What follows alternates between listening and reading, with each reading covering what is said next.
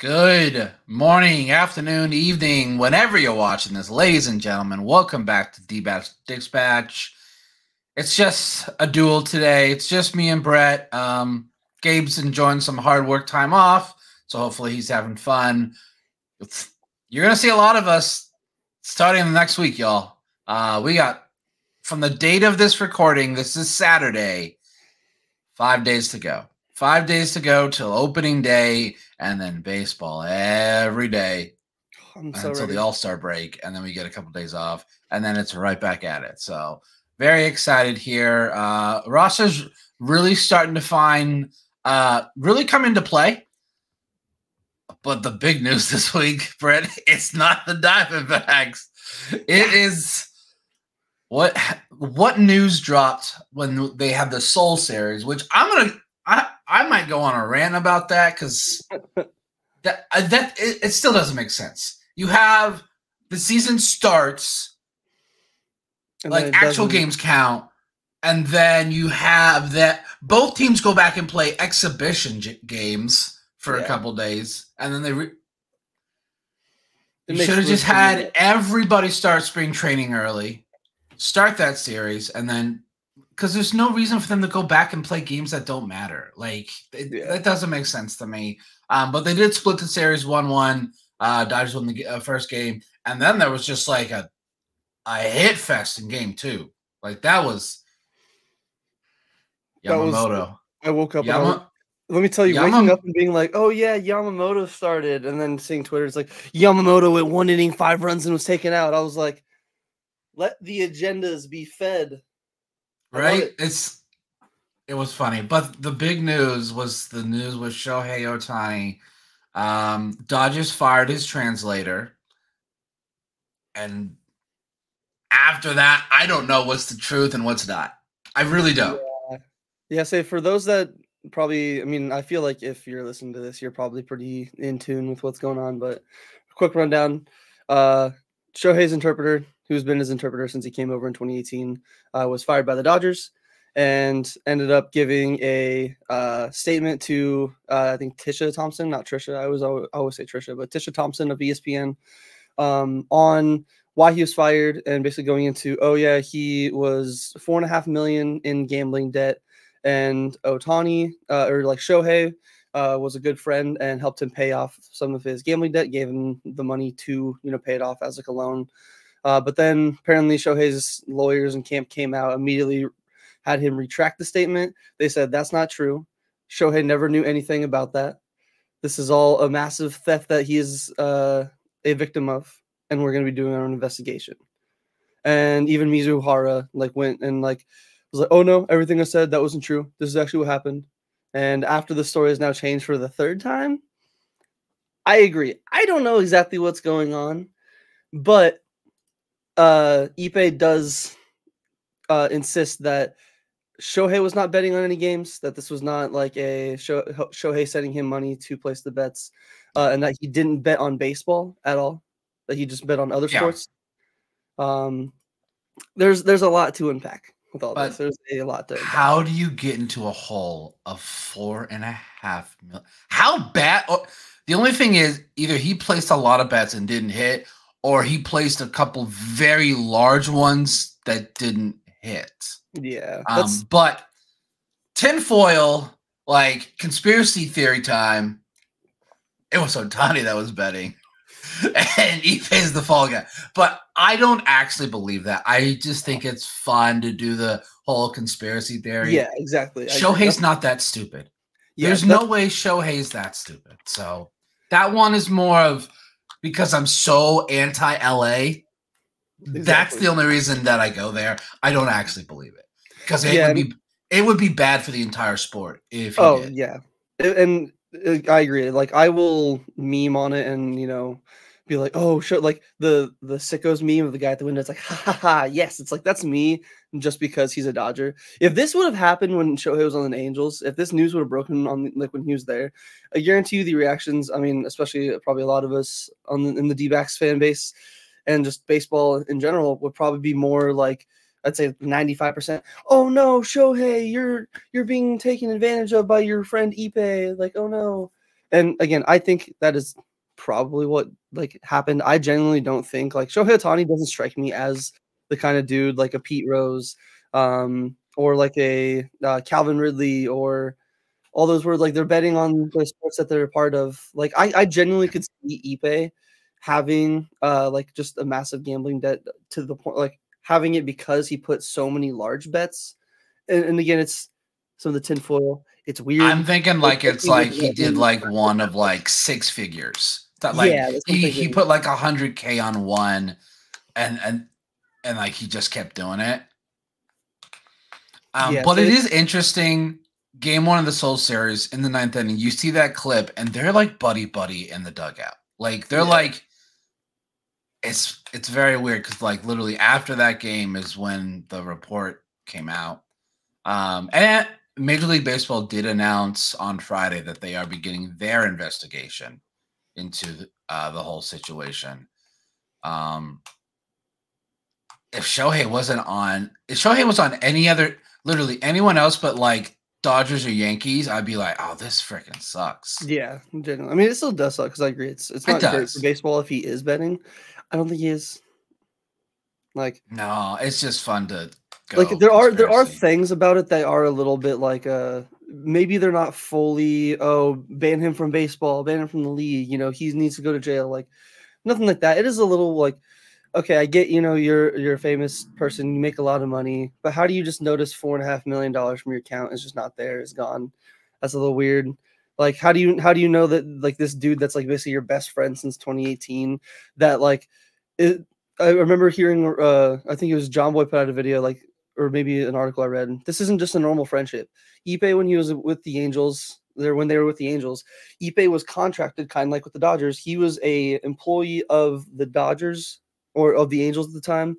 And when the lockout was happening, Ipe technically could not have any contact with Shohei because organizations could not talk to players at all in any capacity, coaches, anybody. Ipe quit. Ipe quit the Angels in 2020 just so he could still like, you know, be around Shohei, talk to Shohei, and then when the lockout ended, he went back. This isn't just a regular like, oh, he's just a translator like what the D-backs have for their team. Like this is a really close friendship. I don't think like it's a little weird that Shohei would have zero clue at all. Like that the Ipe wouldn't have brought it up once. That like for him to get the access to his accounts and for Shohei to have zero clue at all that any of this was going on is a little weird. I don't think Shohei was doing anything malicious, but it's just I think weird. he asked. I think he either he told him what was going on and Shohei offered, or he asked, he's like, Shohei, I know you got some money. I'm in pretty deep. Can you do me? He could have not even told him it's for gambling. He could have been like, hey, I'm having some financial issues. You know, like I could use some help. And maybe he wasn't like, Shohei could be a trusting friend. He's like, hey, yeah, man, I got you. Like, whatever you need. And then come to find out, I was like, you were in financial issues because of gambling? Yeah, that's entirely possible. Is that he didn't tell him what the debt was. He just said, I'm in debt. But you would think someone of Shohei's stature would have a financial person that would be in charge of his money, not just Shohei. He kept his entire, I'm gonna guess, engagement and marriage under wraps for how long? Like the dude's life is so secretive, not in like a bad way. Like, oh, like let us know. Like he keeps his life under wraps. I feel like pretty well. That's where there's just some weird conflicting things with Shohei, like that we've seen of him as like a person, as a player. Or like, I don't think anything malicious. I don't think, you know, all this, but then it's like, how do you explain again the not knowing it? Where the money is, like you're like you said, you've got to have some financial person that's checking on that. Like he still had his mom in charge of his money when he was living in Japan because he didn't want to like worry about like finances and all that. He got like an allowance even though he was getting paid like millions. Like I don't strike him as the kind of dude that just has no clue. $4.5 million is just, oh no, I misplaced, like me misplacing my keys. Oh, did I leave my $4.5 million in my living room or my other living room? I don't know. Like, yeah, so we'll have to see if we get anything more over the next couple of weeks. I know MLB is going to do their investigation, but I don't feel they're going to punish him because the sport needs him to grow the sport, because it's the one thing Major League Baseball needs to fix, is to be able to market the sport. Like, they're so bad at it. Like, they don't have that one guy. Like, NBA has several players that they can do it with. NFL has several players. Baseball, you're like, who is the best player? And well, even if you know who the best player is, the MLB just sucks at marketing it. Where Shohei is just such a big name itself. Like, the MLB doesn't need to market him. Shohei itself is his own marketing. Like, that's why people know who Shohei is because his marketing ability, him doing it, not Major League Baseball, him doing it himself. That's why he is completely fine making $2 million a year for 10 years. Because of all of the money he gets from endorsements. Oh yeah, he's making probably like close to what he would have made if he wanted. Well, maybe not. He probably was 30 million, 40 million. I wouldn't be surprised. I don't know the exact numbers, but he's definitely well off enough just on his endorsements. So, yeah, that was, I would say, the big story this week that really everyone in baseball was talking about. So, moving on to our next topic, D-backs made some more roster moves. We're slowly slimming down. Very surprised that Pavin has been optioned to Reno.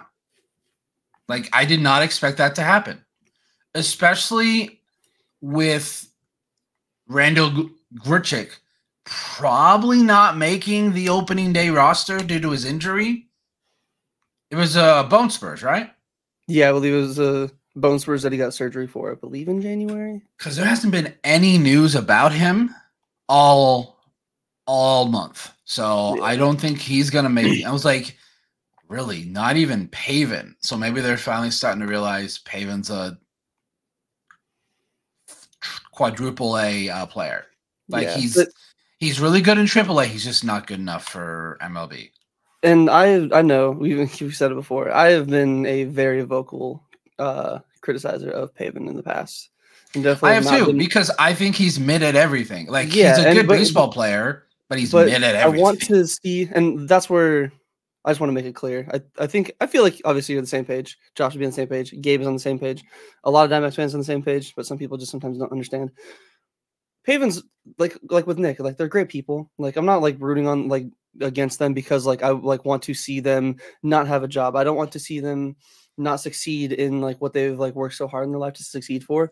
I want that to happen. But when the amount of opportunities they've been given for the team, like the Dbacks, and they just haven't done it in any of those, it makes me go, you know, I'd love to see you get an opportunity with somebody like Brandon Drury, great example. Like, he went to other teams, struggled for a little bit, got his eyes fixed, and I think he had a migraine issue. And look at that, had like an insane bounce back year.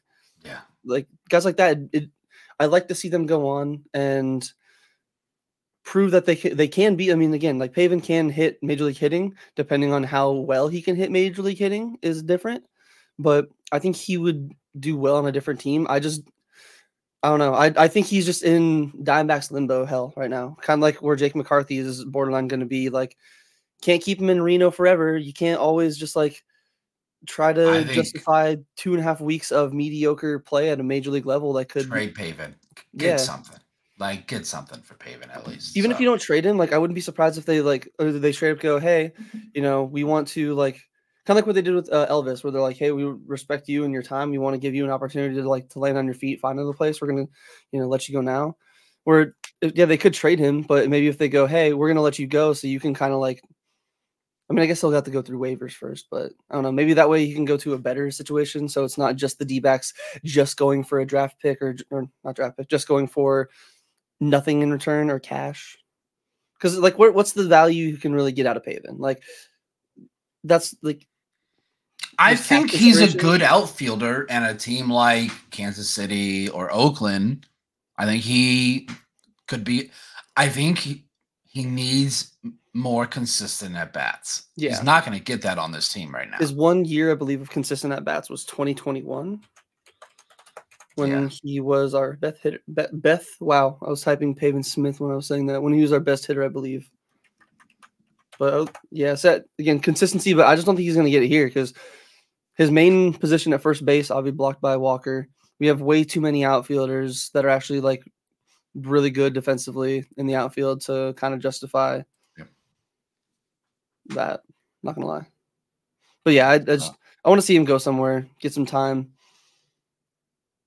But he's a really good insurance policy to have in Reno in the event we have a injury in the outfield. Like, I do feel comfortable with him in like short spurts. It's him getting 3 to 4 at bats for like several months in a row that just sounds like it's just not going to work. So other moves were made. Andrew Saalfrank was also optioned.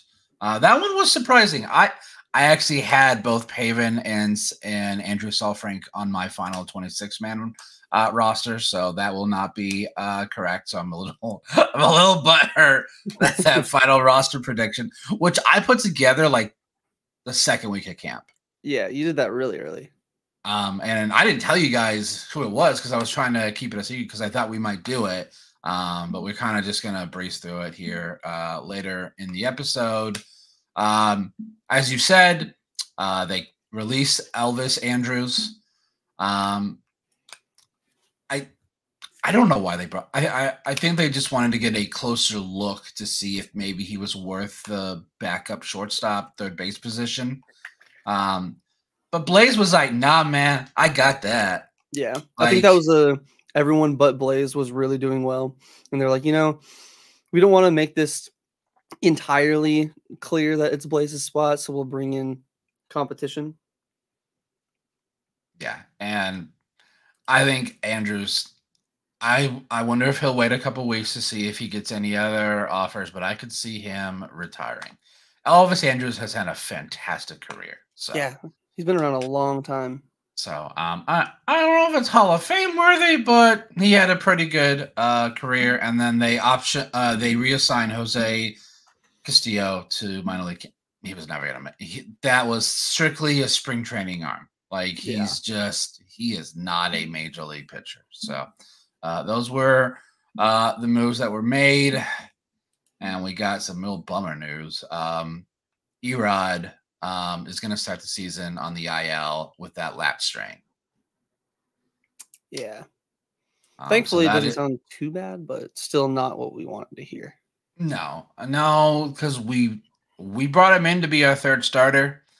I mean, he could still, to be honest, we needed a third starter for the postseason. So if he misses the first 2 weeks to a month, but is still good to go in August, September, October, I'm fine with that. Yeah. So our whole thing we've talked all spring training is who's talking with Tommy Henry, Ryan Nelson. Well, it looks like you both are now. Yeah, no kidding. So Flat will probably move to the 3. And I would probably put Tommy Henry in the 4 just so that we don't have righty, lefty. Like, it'll be nice. You could do righty, lefty there. Yeah. 3 through 5. So I think Tommy Henry now ends up. I still thought Ryan and Henry were going to make the opening day roster. One was just going to be in the pen, but I think they're both. It's pretty obvious they're both going to be starters. Ryan has definitely Ryan has looked phenomenal. Ryan has really 2.66 ERA in 20 innings pitched. He is striking guys out. Strikeouts. 26 That's strikeouts. the big thing to me. That was you gotta put guys. If he can put guys away, he can get you. If he can get you 5 innings, that's huge. If he can get you 6, that's huge. He already has about, I think. So last year he had 96 strikeouts in the entire year of 2024 in 144 innings. In 20 spring training, again, spring training, can't really fully compare stats, but still, in only 20 spring training innings, he's already at 26 strikeouts. So almost under a third. If he can do 9 per every 9 innings pitched, that's fucking that is huge. Yeah. I remember seeing Jesse's tweet from PHNX Dbacks because I was playing MLB yesterday. You know, got the MLB bug, so I was not watching the D-backs game. But I opened Twitter and I saw that Ryan had like 17 whiffs and something like that yesterday, and like which that's insane. Like getting like 5 to 10 whiffs is usually like, wow, you had some pretty good swing and missed up. But 17 on a guy who's literally been begging to get some kind of strikeout, swing and miss strikeout pitch, like I think again, Jesse and they were talking about in the show, Ryan Nelson, his fastball plays really well, especially like up in the zone. Like something about it is kind of like Paul Sewald's, where it's hard to hit. Pitchers can know it's coming, but it's still just the way it moves at him is just harder to hit. He gets a nice slider to go along with that, like he had back when he was, I believe, in Oregon in college. Like he was drafted with those 2 pitches, like his fastball slider were his wipeout pitches. That's why he was so good in college. But he just obviously college, major league is different. Seems like he might have finally figured it out. And if he can do this in the regular season, mwah. If only he could have done this in Game 4 of the World Series. Oh, he went 5 2/3. That wasn't his fault. He didn't start the game. Started. Yeah. Yeah, he should have started. If he would have started and been able to do it. Shouldn't have been an opener. But yeah. Yeah, I just hope the Erod situation, because a lot of people were like, is this another Mad Bum signing? And it started to look like that. And then he got hurt. But I don't think it will be. I think yeah, thankfully. So yeah. Our next topic here, we got some announcements of D-backs working on stadium changes. We obviously know about the new lights. So I think that's pretty cool. And we do have a video, courtesy of PHNX D-backs, where look at this light show. Like this is pretty cool. We got Paul Sewald there on the big screen. Jump around playing in the background. So which obviously can't hear it now, but I mean, we don't want to. We don't want to get a copyright. Oh yeah, we don't want the copyright. But for the if you guys haven't seen it on Twitter, it's again the stadium's empty, so it's gonna echo. It sounds like it's gonna get wild in there. I'm excited.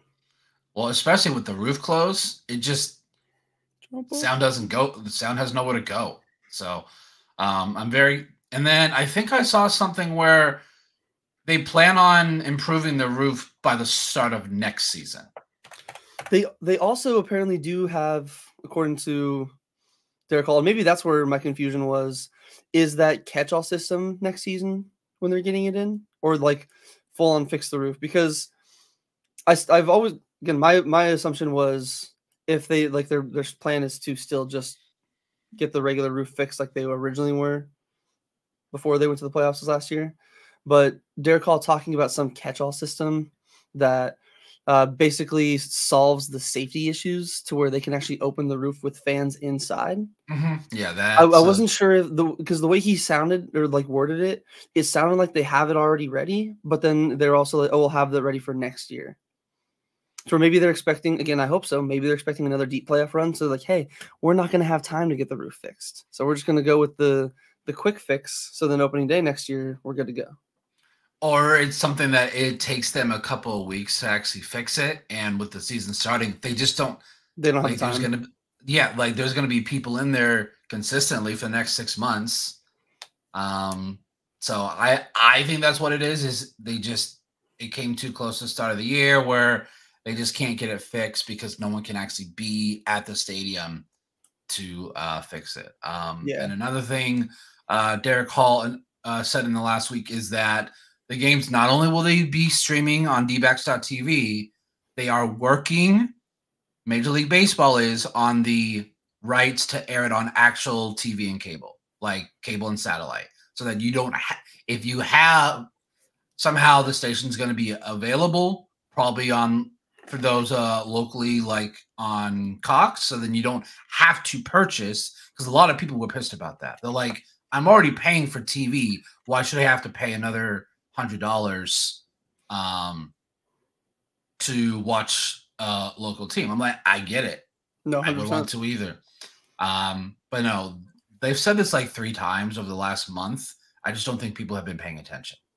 Like, but the thing is, it's Major League Baseball is negotiating the rights to be able to do it. So there's nothing the D-backs can do. They said that they are working on it, and Derek Hall said those negotiations could be ongoing up until opening day. So it could be something like they announce the day of, like, oh, by the way, it's now going to be on Cox this channel or Dish or DirecTV on this channel. That way you don't have to.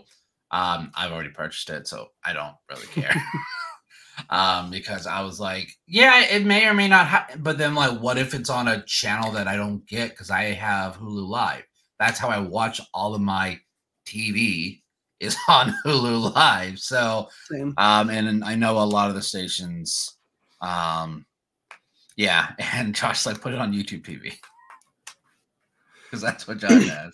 But luckily, one of us has D-backs TV, and so we can all make sure all of us watch it. So, yeah, it'll be very fun. So I figured we talk about it now. Final roster predictions. So I'm going to go over the list that I wrote down originally. So it was Gallen, Kelly, Erod, Fott, Nelson for starters. My bullpen was Sewald, Ginkel, Thompson, Castro, Saalfrank, Mantiply, and Henry. So I'm going to see. Can I? Yes, I can. I can do this. And then, boom. That way everyone can see it. So, as we see here. And then catchers, I put Gabby and Barnhart. Infielders. As soon as I saw Blaze play that first week, I'm like, all right, Blaze is our utility guy. So I got Walker, Marte, Perdomo, Suarez, and Blaze. And then outfield, Gurriel, Thomas, Carroll, McCarthy, Pavin, and then the 2 DH spots, which for some reason it's not showing, but it's Jock and Grichuk. So I feel I did pretty good. Like, most of this is going to be true. I missed on Saalfrank and Pavin. Erod doesn't count because he's injured. Like, he's still going to be on the opening day roster. That was really and again, I thought Saalfrank would be on the roster just because having the lefty, the postseason success, I would have penciled. Kyle Nelson is probably going to take his spot. Yeah, which understandable. Like, I figured like the lefty battle was pretty tough because I believe they usually only carry like 2 in the bullpen. So like Mantiply is hard to, because just it's one of those where one of the guys have been there for a while in the last few years. Like, it's hard to just fully replace them. Like, this might be a make or break here for Mantiply, depending on what happens. Again, if we have Backus, if we have Saalfrank, we have other lefties that are ready, chomping at the bit. But I definitely would have penciled him in there, but I can see why Kyle Nelson took his spot. He doesn't have options. Saalfrank does. The Pavin one definitely was surprising. I would have agreed with you. Like, I didn't see any chance that Pavin wasn't as a backup bench spot to start opening day. I 100% thought he would be on the opening day roster. So I'm very curious who took Pavin's spot. Are we Blaze? No, but there's still one more spot. Does it go to Jace or Rivera? Oh, what? I mean, at that point, I think it comes down to you got to look at the line of construction. Josh just answered the question because Rivera has no more options. It's Rivera. Yeah, but does Jace too? Like, Jace is a major leaguer though. Like, I don't think you're gonna send him down. Like, maybe you release him. I think you're gonna have to release one of the 2 or put one of the 2 on waivers. Is it possible that they don't? Kyle Nelson doesn't take Saalfrank and they go Jace and Rivera. One lefty in both of them? That would give because I think you have to have 12 bullpen. Yeah. So, never mind. So yeah, no, it'll be Kyle. No, you can't have 12. I think you can have 12. Is it 12? So I think you can't have it's either 12 or 13. I don't think you can have a minimum of. I think you have to have. I think you have 13 pitchers, including your starters. No, but I what don't I'm think you can have 13 saying bullpen pitchers. is if they don't, since they sent Frank down, and if they don't add Kyle, that puts them at 11. Like 11, carry an extra position player than a pitcher. I know what you mean. Correct. I think you still have to have a minimum of 12 pitchers. You just can't have more than it's either 12 or 13. Yeah, I don't think you can go either pick an extra hitter or an extra pitcher. Mm-hmm. So, yeah, I can see them doing that to start off the series against the Rockies. To be honest, to start the season, they might think, all right, what's better to have? Do we need more bullpen arms for that first week, or do we need more hitters? And I'm like, well, Rivera and Jace aren't exactly great hitters. And to be honest, that first week, your main starter should be playing that first week.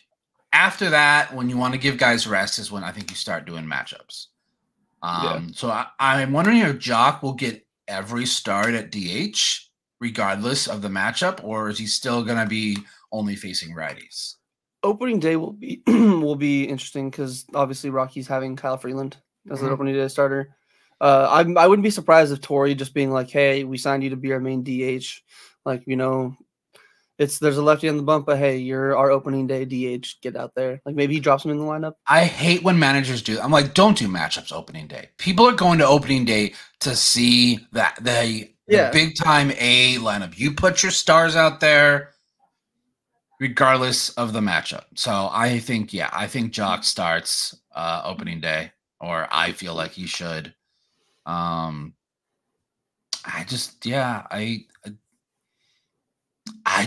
didn't think they'd actually not have Pavin on the opening day roster. I just thought they'd do it for a backup first baseman. That's why I also think Rivera will get it over Jace, because I think Rivera plays first base, and apparently he plays shortstop. I didn't know that. When I saw that on a lineup like a week ago, I'm like, wait, Rivera at shortstop? Torrey's been trying to. That's kind of what makes me like.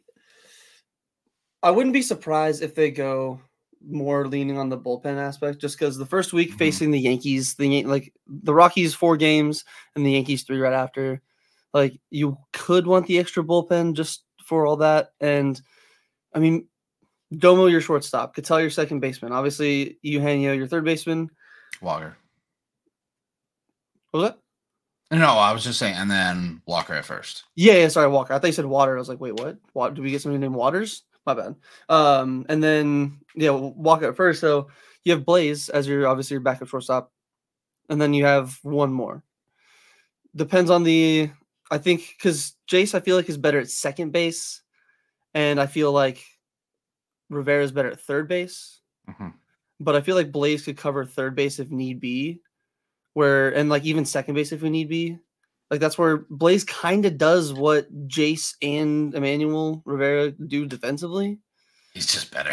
He's just better offensively. He's just better offensively. Where I could see them being like, depending on if they want to be ballsy, like and go, we want to start the year with the extra bullpen arm. We feel like confident we're not going to be platooning that much. Like again, we're probably going to see Rivera, Domo, Cattell, Walker, that starting infield for at least I'd say the 3 of the 4 against the Rockies, and then most likely at least 2 of the 3 against I feel like anytime there's a Wednesday day game getaway, there's always one platoon every game. I just feel like that's just a Dbacks. For me, the starting 9 should be consistent for a while. Like no offense to Blaze, I don't know if Blaze might be lucky to get one at bat a week, and it kind of sucks for him. That's why I could see like the Sunday against the Rockies and then the Wednesday against the Yankees. Maybe he gets like a plate appearance, or like they throw him in the 9 hole, like to sub in for like if there's Nestor Cortez for the Yankees, if he's pitching against us and they want to be like, hey, we want to try to get in a little more pop against the lefty, throw in Blaze. Yeah. I think if they decide to go and add Kyle Nelson, I think it's Rivera, mainly due to the fact that Rivera can play third and first, Blaze can play short and second. So they'll have a backup for each infield position. I don't know. years past, third base has been a platoon. It's not going to be a platoon situation anymore with Suarez. Suarez plays every day. That man played 162 last year. The only way that he doesn't play is injury. Or if Torey Lovullo actually like ties him to his chair in the clubhouse and like is just sitting in his locker the entire game, just like, Torey, let me out. Come on. Seriously. Like, I think, yeah. And we know that the outfield is going to be pretty consistent. Corbin's playing every freaking day. Or he should play every freaking day. I don't think there's too many lefties that we'll see, so Alex should be playing pretty much every day. I just don't know if Torey will sit Alec versus lefties. That's my only thing, is that he might do that. Obviously, he's not doing it opening day against Cal. I hope Freeland. not. I hope not. Hey, Josh, first let's go. I had to think about it. I'm like, all right, I'm about to say this. It is Alec. So I was like, I got it this time. Woohoo! Progress, baby. Let's go. And I think Gurriel will probably most likely play every day. That's why I think that first week and a half, we're going to see the same 9 guys out there for most of it. It's after that where if some guys are struggling, that's when they start making changes to the everyday lineup. But that first week, you should go with the guys that you had set out this offseason. Like, give them a chance to start and get hot. Like, that's what I truly feel you should do to start the season. But we'll see what Torey does. This bullpen, if we get the bullpen we got in August, September, October, we could start so hot. Yeah. Because that was our big thing last year. The first half of the year, bullpen was a mess. If you would have asked me last May, oh yeah, the best unit on the team is our bullpen, I'm like, hey, can I have that drug you're smoking? Because you are out of your damn mind. Put down that September and October, without a doubt, our best. Because we had a dedicated, dedicated 7th guy was Ryan Thompson. Dedicated 8th was Kevin Ginkel, and then Paul Sewald was the 9th. So, it's without a doubt, that's when I know people said, oh, Diamondbacks limped into the playoffs. They shouldn't be in the playoffs. They made it in. That's funny. They lost the last series of the year. They still made it hilarious. I guarantee you the amount of people that are like John Boyce and these other ones, like, oh, they took the last spot in the playoffs that wouldn't even been there 3 years ago. It's like, yeah, guess what? In the 90s, they changed how the fucking baseball playoffs work too, and the Yankees snuck in on the last fucking wild card spot. Like, guess what? That happens in sports. Like, there's gonna always be a team that gets that last spot. Play better baseball, and you can get that last spot. Again, you see what happens. You get hot. The Cubs, if they would have not sucked dick the last month, they could have gotten hot. If the Padres didn't eat dick for the first 2 months of the year, they could have easily taken that second. If the Padres could actually win 1-run games and extra inning games, they would have taken our spot. Without a doubt, they would have taken that spot. It sucks, don't get me wrong, they made the last spot, but dog, this isn't the first time the MLB has ever expanded the playoffs. And I guarantee you, it's not a lot of people that complain about it, their favorite team has benefited of expanded playoffs. Yeah, I still think that the divisional round should be 7. I don't like how the divisional is best of 5 and the league championship is best of 7. Just make them both 7. So yeah, I'm pretty excited here for the season to start. I love baseball season. It puts me in such a rhythm once the season starts. I'm like, all right, checking my phone. All right, what time is game today? Okay, make sure I'm doing nothing. Literally, that's the whole reason why I never got into streaming video games, is because once baseball season starts, I like to focus on watching the game. So I'll be playing as I'm watching the game. That's literally what I do.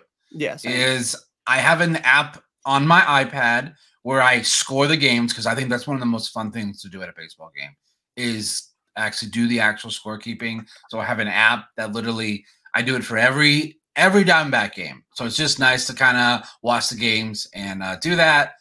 So that it's kind of hard to do if I were to be like streaming on Twitch. Oh yeah, and watching the game and playing. I'm like, nope, that sensory overload. Sensory overload for sure.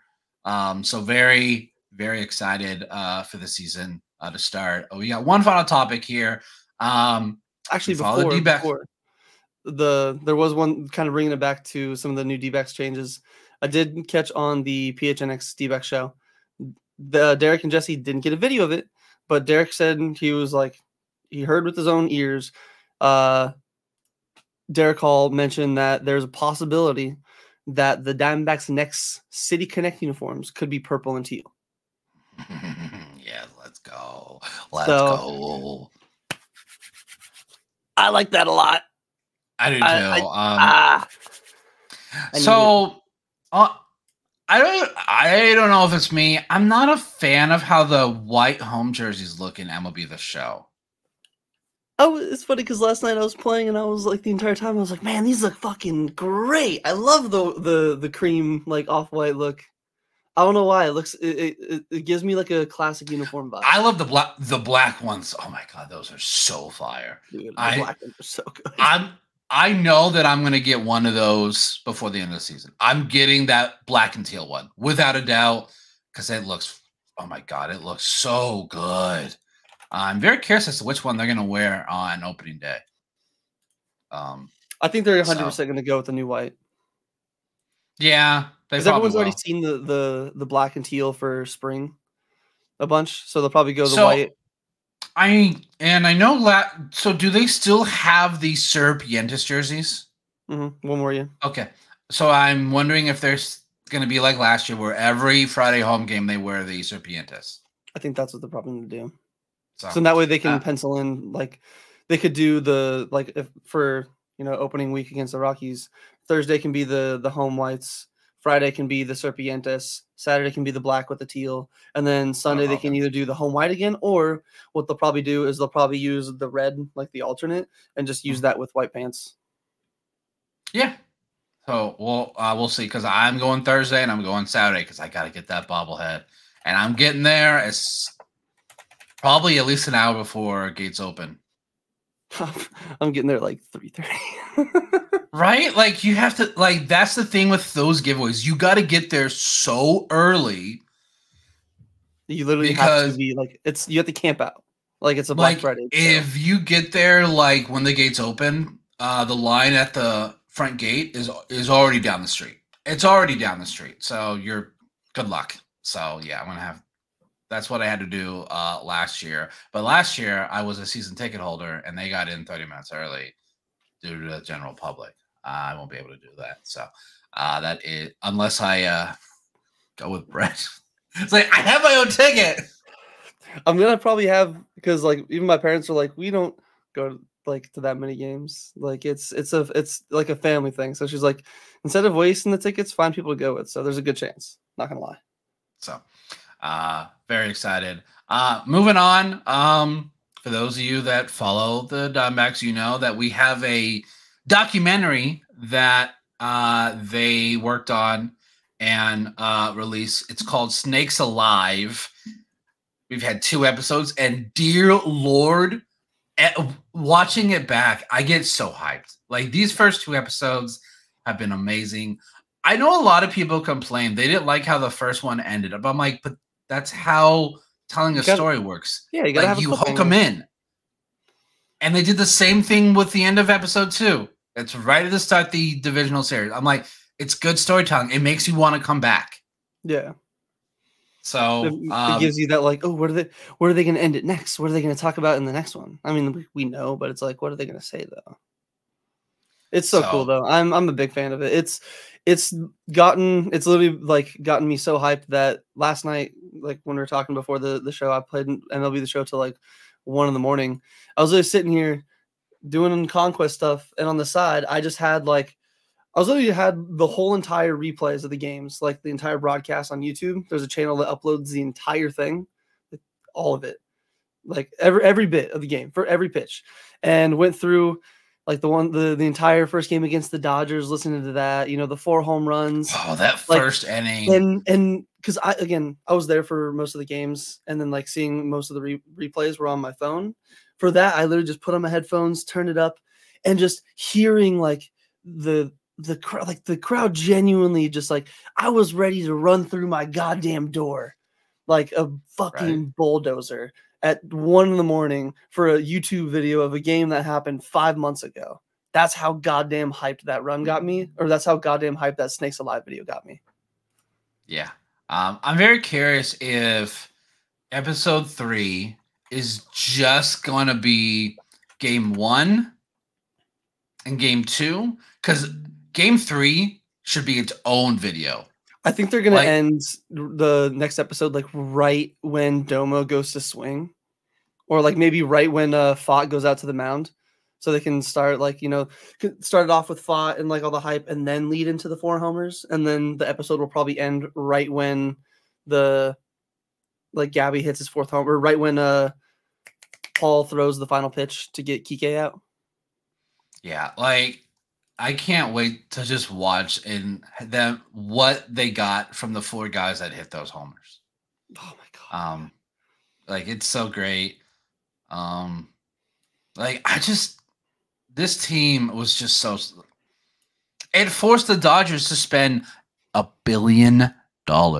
We literally broke the NL West. The power of friendship and the power of 84 wins made the Dodgers spend $1.2 billion, made the Giants go and like spend which again, they've had a really good offseason. They went and spent a bunch of money. The Rockies are existing as, Coors Field's awesome. Yay. The Padres have been making moves. Rockies are going to have triple-digit losses. So, yeah, as Brett said it, Giants spent more money. They got Blake Snell, 2 years, 64, 60, no, 66. It was like 33 a year, I think. That's Scott insane. Boras, you failed all of your clients. You aimed for here. Most of them got something here. You had to accept it down here. The best way I could say it is Scott Boras is that baseball card collector that buys a card for like $150 and is like, this is my investment right here. I'm gonna get my money and double this. And then 2 months later, tries to sell it, and someone's like, "Hey, like, I'll give you like $120." He's like, "Nope, I'm standing firm at $250." And then 6 months later, the card is now $25. He's like, "Well, I'll get something for it at least." Yeah, and I think the big problem with Snell, yes, you won the Cy Young. But if you just look, yes, you got wins. You struck guys out. You had a low ERA, but walks is a big thing. Letting guys on base is a big thing. And I think that's a lot. I think that scared a lot of teams off because apparently the Yankees offered him more money several months ago. He just didn't take it. And I'm wondering if they asked him again. Or Scott asked, so is that deal? Nope. We'll give you 2 years, $60 million. But hey, Snell's not the only Scott Boras client on the Giants. Matt Chapman is also there. To be honest, what I would love to see, Dodgers finish first. Dbacks finish second, but Dbacks get the first wild card. Giants finish third in the West, and they get the third wild card. They beat whoever the Central winner is, so it's probably the Cubs or the Reds. And Giants win the wild card, and they beat the Dodgers in the divisional. Complete complete the trifecta, please. I just need the Dodgers to just miss the playoffs in general. I need it to be the one time where the stars seem to align. They spend all this money, and then the season starts with the Shohei gambling drama, and it ends with them missing just barely missing the playoffs, losing the division for the first time in not first time, but for the second time in 10 years, barely missing the playoffs after having the goddamn Avengers on your baseball team. That's what I need. But that's So the hater in me. What could happen is MLB finishes their investigation and they suspend Ohtani for like half the season or the full season. That it would be the biggest disappointment of any team is if this Dodgers team doesn't make the playoffs. Because I think they're projected at 103.5 wins. So 104 wins. Projections don't ever like want to project over like 96, even if you're the Braves or the Dodgers. Dbacks are projected at 83.5. Yeah. They basically just took what they won last year. The Cardinals have a higher projected win total, which I don't understand. No. What did the Cardinals do this offseason that makes you think they're better than they were last year? They brought in Lance Lynn, who gave up 4 home runs. Sorry. They also signed Sonny Gray, who's also starting this season on the IL. We also almost signed Sonny Gray, apparently. Yes, we did. Could you imagine if we signed? It's funny because I remember Jesse and them being like, "Oh, maybe we would have gone for Sonny Gray for this money and all that." Both him and Erod ended up on the IL to start the season. Doesn't matter. So what is that whole? Because Josh brought it up in our chat. They switched to coconut oil. Did you see that tweet going around where Nolan Gorman fixed his back issues? Because, and again, the way it was worded, it said he went from a popcorn that was like from, I think, peanut oil to coconut oil or the other way around. But he basically switched up whatever oil of a food that he was eating. And he's like, yeah, my back problems have just gone away. It's a miracle. I saw something about Nolan Gorman popcorn. That's all I saw. Yeah, I didn't look into it whatsoever. I thought it was an Onion article. No, it was real. Hey, good for him. Lost 8 pounds. Maybe that's what I need to do. Just eat the coconut oil popcorn. That's funny though. So I'm very excited for the season. It's gonna be.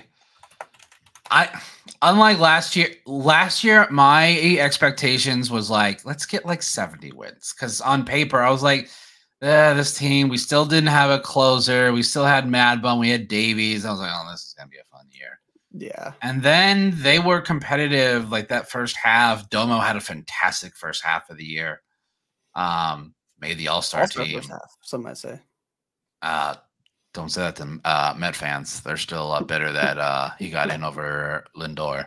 But no, right now they're projected at 83.5 wins. I did put some money on Ketel to win MVP because he's having an insane spring. And I figured, why not? It can hurt. I think I put like $20. So we'll have to see. I did really well on my bets for the team last year. I got their win total last year. I got winning the National League. I almost got it winning the World Series. Like, I did so well.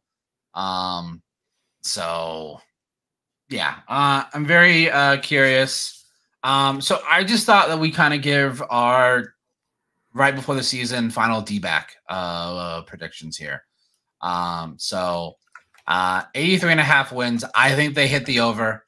I think 87 wins. So I think, and would I love them to win the National League West? Abso-freaking-lutely. But until we get some sort of announcement that Ohtani has been suspended, I can't see the Dodgers winning any less than 100 games. I just can't. The only way that the D-backs win the West is if everything goes the way it should. Yeah. Like literally they would need Gallen. Gallen is Cy Young form. So Gallen gets like 20 plus wins. Kelly gets 15 plus wins. Fott gets like 13 wins. And I know it's a lot of people's bold prediction is that Fott will be a breakout player this year. If we get playoff Fott for a whole year, National League West, I think is entirely possible. Yeah. I really do. Because we know what studs Gallen and Kelly are. They are innings eater. They every start will, 5 innings. Sometimes it's 6, sometimes it's 7. I hope Kelly fix his cramping situation because that He could be a low-key dark horse candidate to be in like a top 5 Cy Young finish if you can just stay healthy. And I think Ginkel will still be doing his Ginkel thing. Kinky with the stinky. I think Seawall could get 30, 35 plus saves pitching for a full year. So excited. Corbin, hot take. I want Corbin to have a 40-70 season. I know that seems crazy that Corbin could hit 40 home. He hit 25 last year, and he had a period. 40 home runs for Corbin seems like. That's why I said bold prediction. Okay, that's right. Yeah. I still think he does like 25-70. I really do. Especially with the new stolen base rule that they had this year, where you can't block the base. They definitely need to rework it. Like I get the intention of like, because I definitely can see where it leads to, in a certain percentage hand injuries and people getting stepped on, jam, things like that. I can kind of see it, but to the ones where the runner is beaten so bad by the throw that the fielder is standing there and the umpire's like, nope, you're in the way. He's safe. I'm like, okay, now that's just not baseball. So I'm wondering if it's like the home plate rule is you can't block it until you have the ball. So I think which makes sense. But you can't just put kind of like what I think Domo said he used to do it which would make, because again, that's if it's not a rule against it, you play it to your advantage 100%. You put your foot in front of the bag, so it gives you 2 corners that they have to slide to, or you even put your foot at the back corner so they have to slide in to the inside part of the bag. Like it's just less area. It was smart, but I can kind of see why, kind of like with the blocking home plate. It's like, you got to have the ball. You can't just be standing there and like, you have to give them a path. Once you have the ball, you can block the plate then. So yeah, I think Dbacks 87 wins. KL is like 25, probably 25-60. I think 25-70 is it's a bit high. I think Walker 30-100. You can book that. Yeah. Like you can take that to the bank. Where he's hitting with Cattell and Corbin on 1-2. Now, who goes 1-2 depends on the matchup, but I think those will be our top 2. No, I honestly feel like it's going to be. Actually, I don't know. I would say Corbin Cattell, but Cattell is a pretty solid leadoff hitter just because if he gets anything in the zone, he's going to attack that fucking good.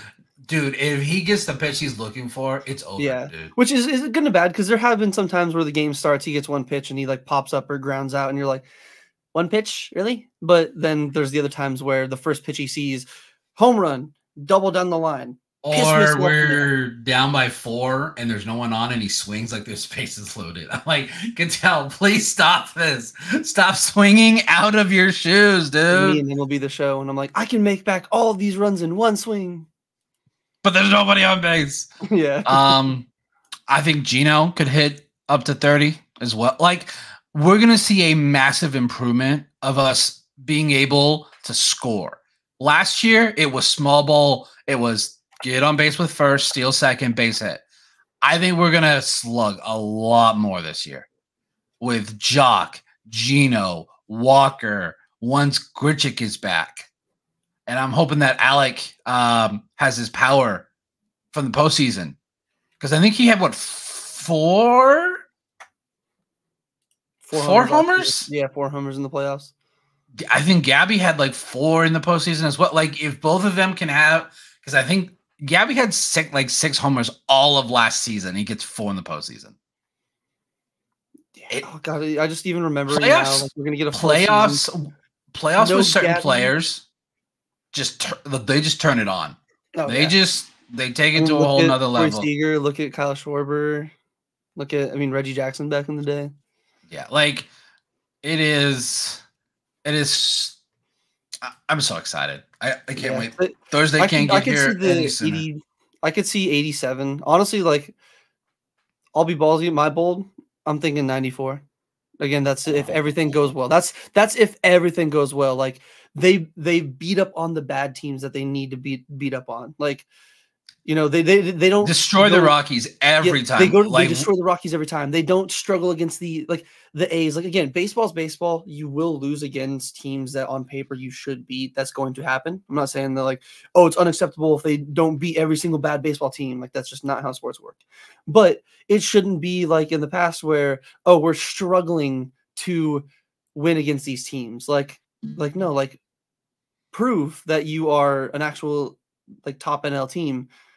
And that's what, if they do that, I could see 94 wins. I think realistically, I think 87 is actually perfect. I think that's right, like an improvement from last year where, I mean, if you take, like you said earlier in the show, that first month or two of the season of the bullpen saves and the losses just because of them and added on, last year alone, we could have had. You take away Castro's 2 blown saves against Atlanta. Yeah. And we're 86 wins. Yeah. So that's why, like, wins.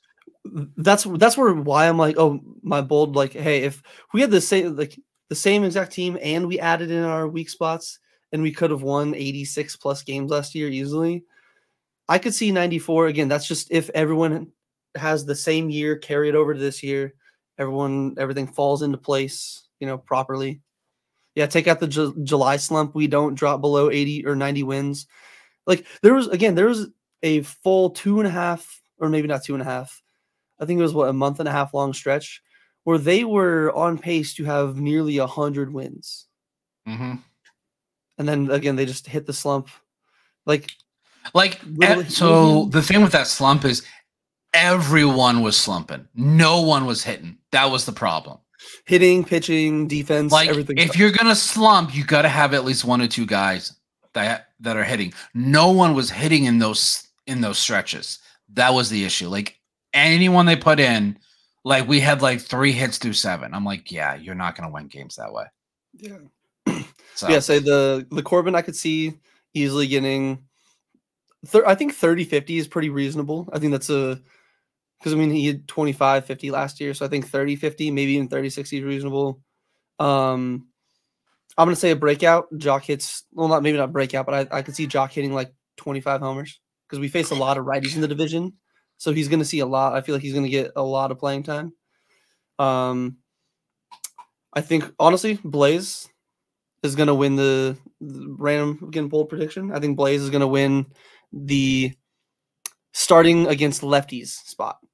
I was about to say, if you say rookie of the year, I'm sorry. No, not rookie of the year. I was going to say, either starting against lefties at shortstop or just, I wouldn't say he's going to take Domo's job, but again, you never know how the season could go. I definitely see Blaze playing well enough to have it be like, hey, if you're facing a lefty, you put Blaze Alexander as your shortstop.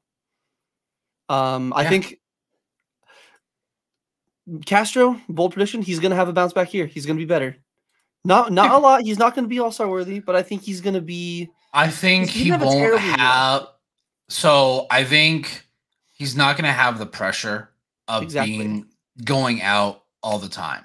That's Ginkel and Thompson. Yes. Like that was Castro's a good art, but he's not a pitch 3 times a week guy. He's not a closer. He's not a really high leverage like reliever multiple times a week. Like he's like we were doing in the beginning of the year. If we had 8 guys that threw gas and control, like if we had like Castros and Martinez everywhere and they could just figure it out for 1 game a week. Frias too. Frias too. They'd be really good closers, but that's where it's like they get a little bit of pressure, and it's like they just can't find the zone.